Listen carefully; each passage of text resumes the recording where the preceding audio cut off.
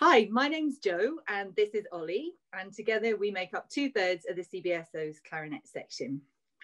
We decided to get together today to talk about Ruth Gipps.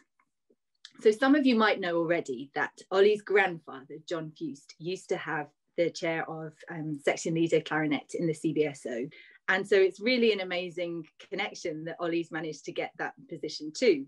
What some of you might not know is that John was also my teacher, because I grew up in the Wirral, and by the time I was having lessons with him, he had taken up the principal clarinet seat in the Liverpool Phil. So all in, it's quite a nice story that we've got all linked to John. But we actually were thinking about how far we could trace back a real life kind of connection to Ruth. And so it got us thinking about Ollie's granddad. So Ollie's granddad was appointed to the orchestra in, when, Ollie, was it 1955? Yeah, in the 50s, yeah. And he was appointed by Robert Baker, the then first clarinet. That's right. And he was Ruth Gipps's husband. That's right, yeah. So my granddad joined as second clarinet to Robert Baker. And then Robert Baker left in the 50s, early to mid 50s, and my granddad moved up to principal clarinet then. Wow, that's amazing. So he must have known Ruth and Robert quite well, I guess. Yeah, very well. In fact, Robert is my uncle's godfather. I think they became relatively good friends in the short time that they crossed over in the CBSO. In fact, interestingly, Robert Baker also joined as second clarinet and then moved up to first clarinet as well. It seemed to be the thing to do in those days. I promise you're safe with me. It's okay.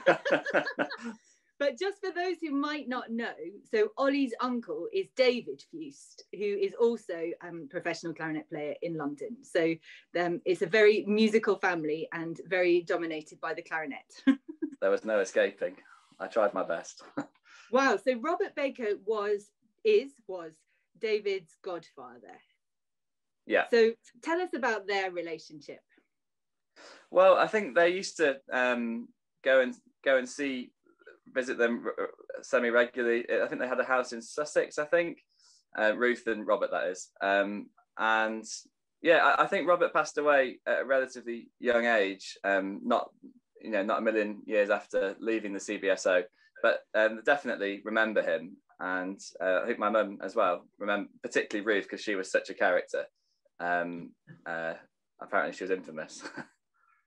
So I've only done some reading about her, but she sounds like she was quite a tour de force, a really strong woman with really clear ambitions and really determined, and kind of didn't let anything faze her. In many ways, one would sort of just describe her as a very modern type of woman, but perhaps stuck in a time when things just weren't quite so easy for a woman who had those characteristics or that drive or ambition.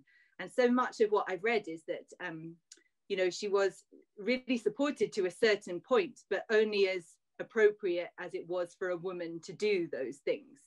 And I even read about when she started to conduct, that actually for a woman to empower other people to play together is a very positive thing, but that a woman should never have had the authority to be the driving voice of an orchestra.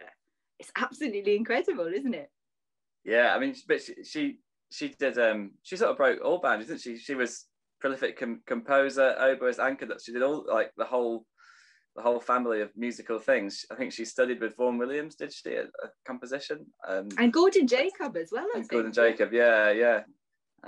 It's incredible. And did you hear that story that she'd played a piano concerto? Was it Glazunov piano concerto in a concert, and then in the second half went to play the cor anglais solo in one of her own pieces? It's like, OMG, like, I mean, that's a whole different level of talent, isn't it? We talk about doubling in special instrument fees. It's like, that's a whole different stratosphere, isn't it? Yeah, they don't make them like that anymore.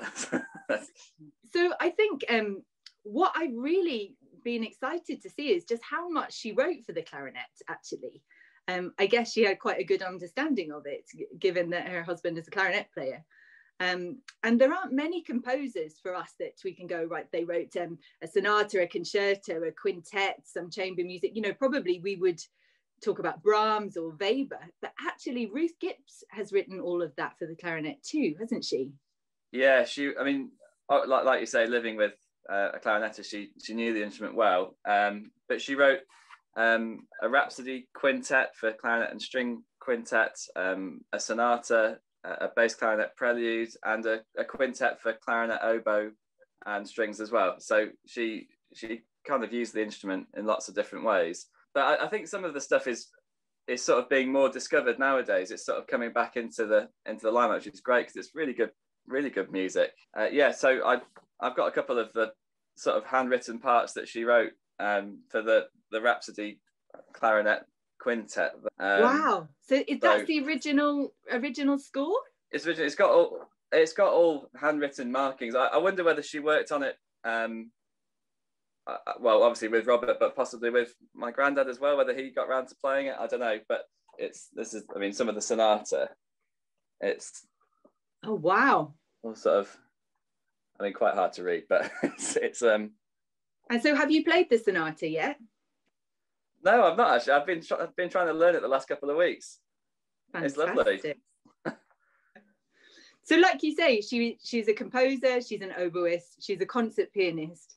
She got given the opportunity, I think, didn't she, by George Weldon she was asked to run the city choir for some time, I think from about 1947 or something. And then I also found out by reading Richard Bratby's book that she was the editor for the CBSO magazine at the time, which I guess is a little bit like our music stand magazine that we have now, and it was called Play On, which then made me have a little thought, because the last time that I saw Ollie's granddad, John Fust, was probably about a year before he passed away. And it was because the orchestra were playing up in Manchester. And so it felt very important to me all of a sudden to take up Martin Davis, John's old second clarinet and my predecessor, up to Manchester to see him. And so we went to his house, and Ollie's mum, Janet, made us a nice cake and cups of tea. And it was a really, really delightful afternoon. They both came to Bridgewater Hall and listened to the rehearsal. It was really amazing. But John gave me a couple of things. And so I went searching for these couple of things, and look what I found. So wow. This is an original copy of the CBSO magazine, Play On, edited by Ruth Gipps from November, December 1949. And apparently this was the last edition that they were able to complete, because I think it cost too much money.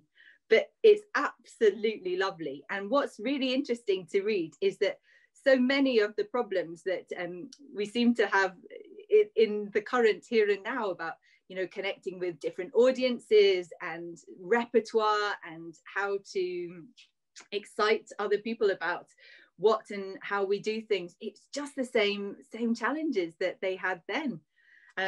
I must just show you one particular highlight though, if I may.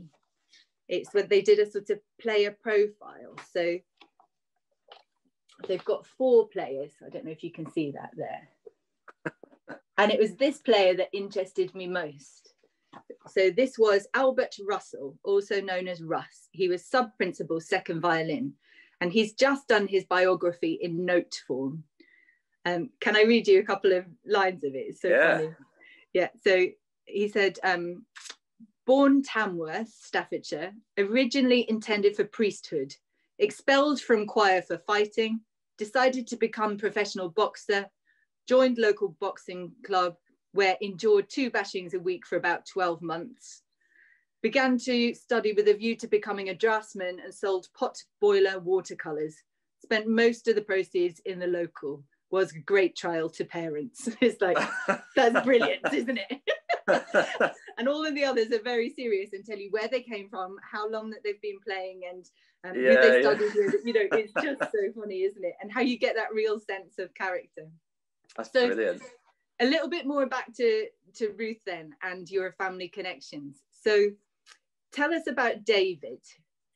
yeah, David obviously grew up knowing Robert and Ruth, you know, as godfather, and as David's career went on, he ended up performing as a soloist with Ruth conducting, and you know, they seem to sort of cross paths quite frequently, I think. So Ruth did, once she'd finished in Birmingham and she went back to London, she did some really exceptional things, didn't she? She started 2 of her own orchestras, one of which was a little bit like the current day South Bank Sinfonia, like an opportunity for younger people to experience life in the profession. I think that was called like the One Rehearsal Orchestra or something, wasn't it? That's right, yeah. And so it was just an opportunity for people to learn repertoire, play it together, and learn to sight read, which has always been such an important part of orchestral life in the UK. And I think people were really, it's really well documented that she had just an incredible generosity in her spirit about sharing that love of music and that ability to make music with other people. And I read also that perhaps that slightly colder aspect of her character in her personality just felt like a very strange contradiction to this warmth and expression and depth of feeling in her music. What do you think? Yeah. Yes, Joe. Yeah. So we thought it might be really nice to be able to share with you a piece of Ruth Gipps music. So to celebrate her birth 100 years ago today, we'd like to offer you the 3rd member of our clarinet section, Mark O'Brien, who would like to play for you Ruth Gipps Prelude for solo bass clarinet. In talking to Mark about this piece, it's quite interesting because there aren't so many pieces available for solo bass clarinet, and the ones that are perhaps not always overly melodic, beautiful, singing kind of melodies. Some of them tend to be a little bit more contemporary with some more contemporary techniques. This piece is really beautiful. It's really persuasive. It uses the full range of the instrument, and I think not only makes the case for solo bass clarinet music, but absolutely for the music of Ruth Gipps. I very much hope that we'll be able to share some more of her music with you, perhaps even as soon as International Women's Day on the 8th of March. Thanks so much for chatting, Ollie. Thanks, Joe. See you soon. Bye.